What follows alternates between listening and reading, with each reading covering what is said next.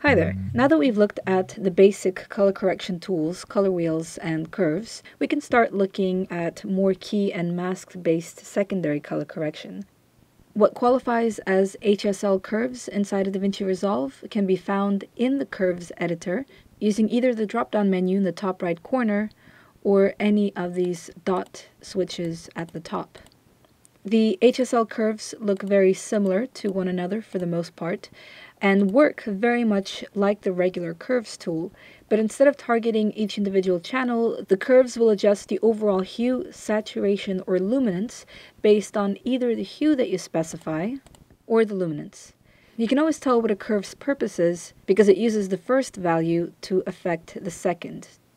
So let's start with something really simple. I have a shot of the actors in front of some graffiti, and maybe the director has told me to change the blue graffiti into orange or yellow graffiti.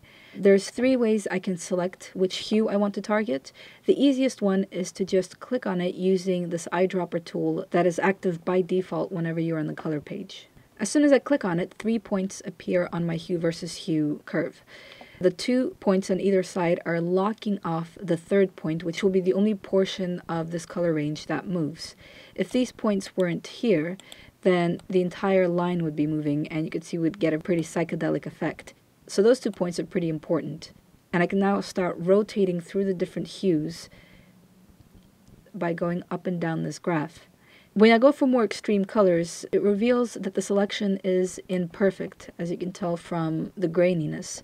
I can improve the clarity of my selection by extending the range of the colors to include all the little shadows and highlighted bits as well. So I'll just grab the 2 points on either side and pull them further apart to get a much cleaner change in color. I could even grab the purple area if I extended far enough. And now all of the graffiti has changed. So I could do Command D, and you'll notice that the rest of the image is more or less untouched, and it's just this area that's been targeted. His shorts have definitely been affected as well, and that's because they're a similar color to this section.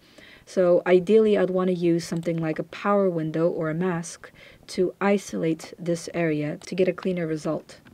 And you can see that it will also move together with the clip, so this isn't just a one frame thing. There's shadows and there's his arm that passes in front of the graffiti, and it all stays intact. So it's a fantastic tool. The other HSL curves work in very much the same way. So here's an image with some good sharp colors, and this time I'm going to be affecting the saturation based on hue. So the second way that we can isolate a color would be to estimate by eye where you think it falls on the hue range, hold Shift, and drop off 2 points to lock off the color on either side, and then drop your final point and determine if you're targeting the right area. There we go. So you can see I can really emphasize their clothes by upping the saturation on the blue hue, or I can desaturate it and make it look really dull and gray. All comes down to what the director is trying to say with the shot. I can continue to work on this image and affect the luminance of this blue hue, and this time I'll employ the 3rd method of selecting colors, and that is using one of the swatches at the bottom of the HSL Curves palette.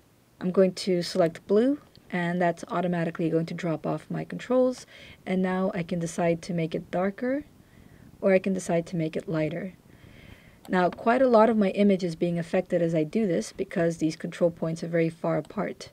So I have to bring them in closer together to remove some of the influence on the background. If we look at the before and after, you can see that we've made some very dramatic changes to this image. Every point that you select reflects its values in the bottom right-hand corner, so you can always go in there and make further changes manually. Additionally, all the points have the ability to take on Bezier curves, like we saw in the previous Curves editor controls.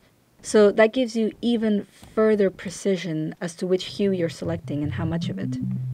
Thank you very much for watching, and until next time.